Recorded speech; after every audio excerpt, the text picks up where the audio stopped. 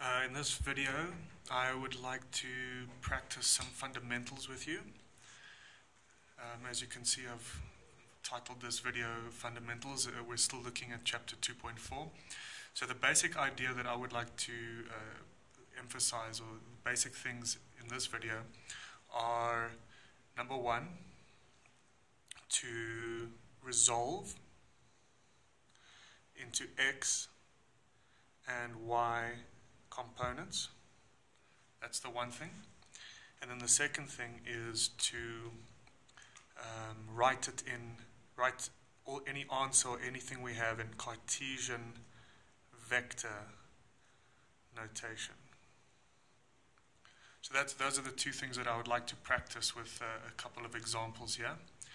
So this first one, so what we want to do is we want to resolve this into its x and y components. So let's start off with f1. So f1, if we resolve into its x component, we can see that obviously there is no x component here. Everything, or the force is directed along the y-axis. So my let's call it f1x is 0, and then of course f1y is 300 Newton. Okay? Now, if we take a look at f2, if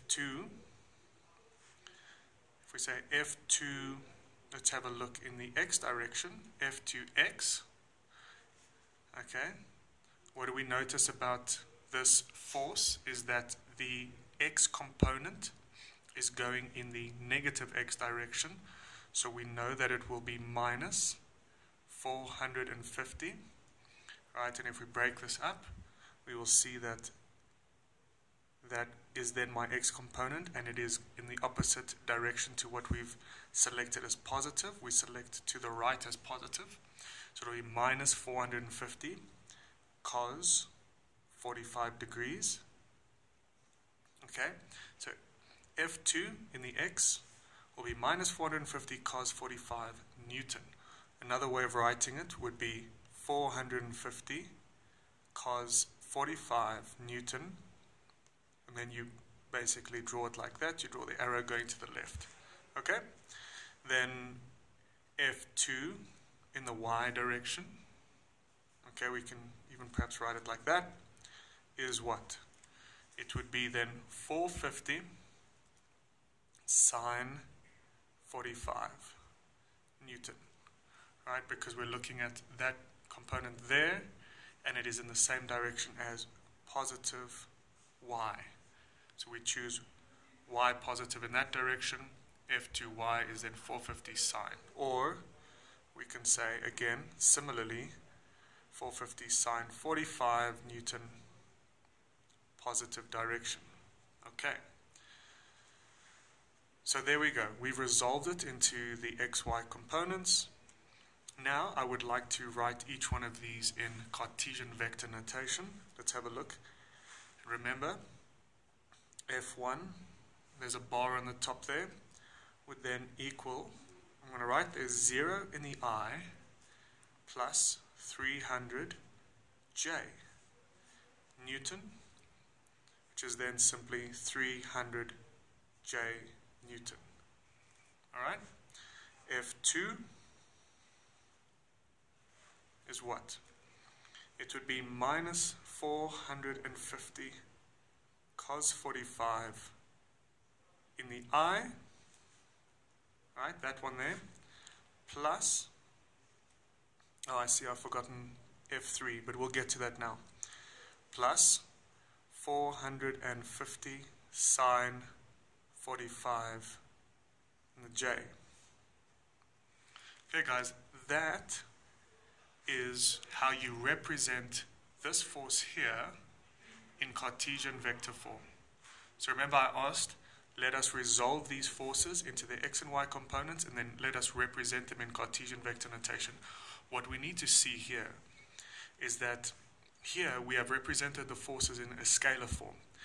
F1, for example, is 300 Newton. That's the magnitude of the force. And then the direction is that it is directed along the y-axis. Similarly, F2, the magnitude is 450, right? That's the magnitude of this force, right? But then, if we want to obtain the scalar components, we carry out these calculations. And then if we want to represent this force as a Cartesian vector, then we write it in this form. Okay? I hope that's clear.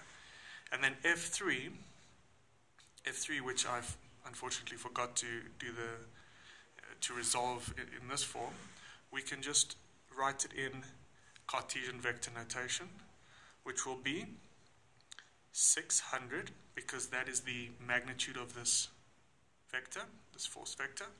And then how do we determine what the x component is? We multiply by 3 over 5. 3 over 5. Please go and study the triangle slope representation under the scalar notation. Okay? So F3, the x component will be 600 times 3 over 5 in the I direction, right? And we know that it's positive because the component is in that direction. Then we need to look at the y, which will be 600, and we have 4 over 5 j. Okay? So please practice representing these forces in their xy components. This is scalar notation. Then also represent them in their Cartesian vector notation. Okay, let's try another example. I'm going to take it from F to 9. Not going to do the whole one, but I'm going to take it from F to 9. I'm going to show you here. If it will zoom in for focus. Okay, F to 9. I'm just going to take the one that says F3 equals 600. So there's the point here, and we have this force coming down like that. It says F3 equals 600 Newton, and we have 5, 3, and 4. That's the triangle. So what you need to see with this type of problem, guys, is that this force acts everywhere along this line. Okay? So it's exactly the same as saying that this force is being applied like that, and we have 4, 3, 5. I hope that makes sense. So if there is my x and my y, then we can, this is known as the line of action of the force. And what we learned earlier on is that the force can act anywhere along this line of action. You can move this force vector along the line of action. So what's actually happening is that we have a force acting in this direction, and we can work with it in this form here. Okay? So the magnitude is 600 Newton. Guys, that's the magnitude, and then this gives us the direction. So if we say F3x is then equal to 600 3 over 5 Newton. That's scalar form. That's in the scalar form. F3 in the y is 600 4 over 5 Newton. Scalar form. Okay? Then what about Cartesian vector form? Very simple again. Please note how I write it. F3 with a bar is equal to 600. Oh, I'm sorry. This is a mistake. This should be negative.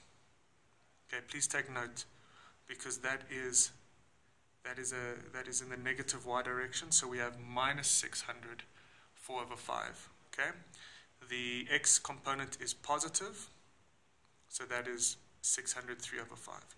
So we have got 600 3 over 5 in the I minus 600 4 over 5 in the j Newton. Okay, so hopefully these these couple of practice problems will help you in the future. Okay, thanks. Cheers.